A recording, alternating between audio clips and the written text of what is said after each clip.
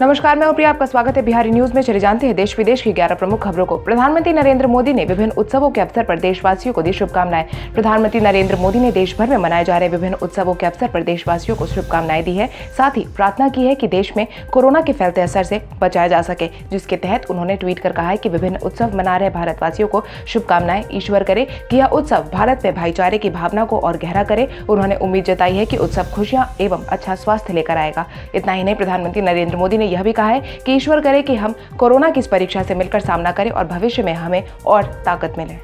प्रधानमंत्री नरेंद्र मोदी ने राष्ट्र के संबोधन में बंद की अवधि को बढ़ाने का किया ऐलान। प्रधानमंत्री नरेंद्र मोदी ने एक बार फिर से राष्ट्र का संबोधन किया था, जहां पर उन्होंने एक बार फिर से बंद की अवधि को बढ़ाने का ऐलान जारी किया है, जिसके तहत अब देश भर में 3 मई तक कोरोना के बढ़ते असर को देखते हुए बंद का ऐलान जारी किया गया है। वहीं 20 अप्रैल तक प्रधानमंत्री नरेंद्र मोदी ने सभी राज्यों का मूल्यांकन करने का आदेश जारी किया है, जिसके बाद ही किसी राज्य में बंद की छूट दी जाएगी। 20 अप्रैल को जिन राज्यों ने कोरोना को रोकने में सफलता दिखाई, उन राज्यों में कुछ नियमों के साथ बंद में थोड़ी छूट दी जाएगी, जिसके साथ ही मेडिकल से संबंधित सभी सेवाएं पहले की तरह ही जारी रहेंगी। वहीं आपकी जानकारी के लिए आपको बता दें, भारत में लगातार कोरोना के मामले में इजाफा देखा जा रहा है। प्रधानमंत्री नरेंद्र मोदी ने कोरोना की इस परीक्षा को भी पास करने का विश्वास जताया है। इसके साथ ही प्रधानमंत्री नरेंद्र मोदी ने एक बार फिर से घर में बने मास्क का प्रयोग करने की भी अपील की है।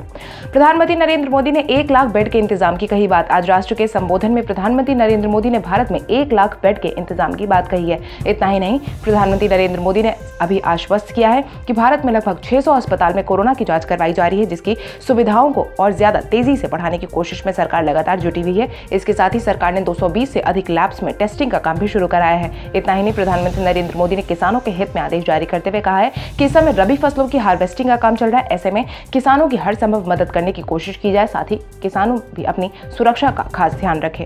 आज है अम्बेडकर जयंती। आइए जानते हैं उनसे जुड़ी कुछ खास बातों के बारे में। भारतीय संविधान के निर्माण में अहम भूमिका निभाने वाले बाबा डॉक्टर भीमराव अम्बेडकर का जन्म 14 अप्रैल 1891 को हुआ था। अगर आपको यह जानकर हैरानी होगी कि BR अम्बेडकर संविधान का निर्माण करने के अलावा देश की सबसे बड़ी bank reserve bank of India को बनाने में भी उन्होंने महत्वपूर्ण भूमिका निभाई है। डॉक्टर भीमराव अम्बेडकर को दलितों का मसीहा भी माना जाता था। उन्होंने दलितों के हित के लिए 1956 से मुहिम तेज की थी। वहीं उनके योगदान के लिए 31 मार्च 1990 को उनके दुनिया को अलविदा कहने के बाद उन्हें भारत रत्न से नवाजा गया था।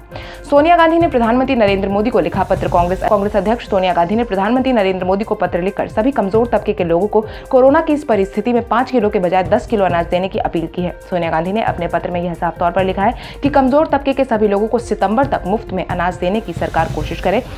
वहीं सोनिया गांधी ने यह भी कहा है कि राष्ट्रीय खाद्य सुरक्षा नियम के तहत आने वाले लाभार्थियों को सितंबर महीने तक प्रति व्यक्ति को हर महीने अनाज उपलब्ध कराया जाए, क्योंकि कोरोना के कारण बंद की वजह से ऐसा ना हो कि कोई भी इंसान भूखा रह जाए। इसके साथ ही उन्होंने यह भी कहा है कि भंडारों में पड़े अनाज राज्यों को मुहैया करवाने से भारतीय खाद्य निगम को रबी फसल की उपज को खरीदने में सहूलियत होगी, क्योंकि इससे उसके भंडारों में जगह बन जाएगी। 15 अप्रैल को चीन से भारत पहुंचेगा टेस्ट किट। 15 अप्रैल यानी कि कल चीन द्वारा भेजा गया टेस्ट किट भारत पहुंच जाएगा, जिस पर ICMR के रमन आर गंगा खेड़कर ने बताया है कि प्रतिदिन 2000 सैंपल कलेक्ट किए जा रहे हैं। वहीं चीन से मंगवाया हुआ पहला कंसाइनमेंट कल भारत में पहुंच जाएगा।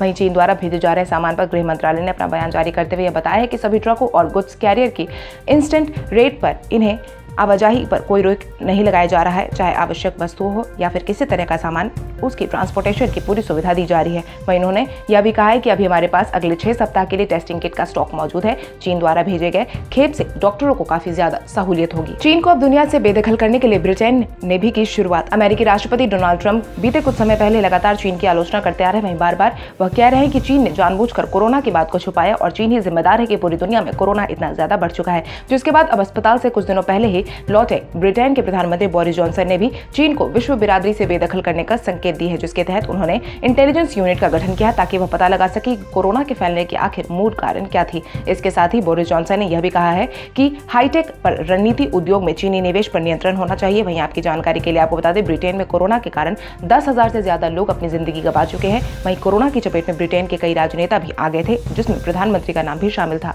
प्रधानमंत्री नरेंद्र मोदी से पहले सोनिया गांधी ने किया राष्ट्र को संबोधन।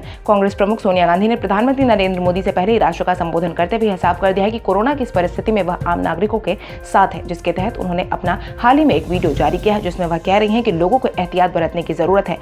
साथ ही साथ एकता, अनुशासन और आत्मबल के भाव से कोरोना की इस परीक्षा में डॉक्टर, सफाई कर्मी, पुलिस सहित सरकारी अधिकारियों को देशभक्त भी करार दिया है। इतना ही नहीं, सोनिया गांधी ने यह भी साफ कहा है कि कांग्रेस का हर कार्यकर्ता देशवासियों की मदद के लिए तैयार है। वहीं उन्होंने यह भी साफ कहा है कि हमारे स्वास्थ्य कर्मचारी और समाज सेवी संगठन व्यक्तिगत सुरक्षा उपकरणों की कमी के बावजूद लोगों का इलाज कर रहे हैं। पुलिस और जवान पहरा देकर नियमों का पालन करवा रहे हैं। सफाई कर्मचारी इस मुश्किल समय में भी संसाधनों की कमी के बाद इस कोरोना को रोकने में लगातार सफाई बना रहे हैं। ऐसे में हमें उन सब का धन्यवाद करना चाहिए, साथ ही उनकी मदद भी करनी चाहिए।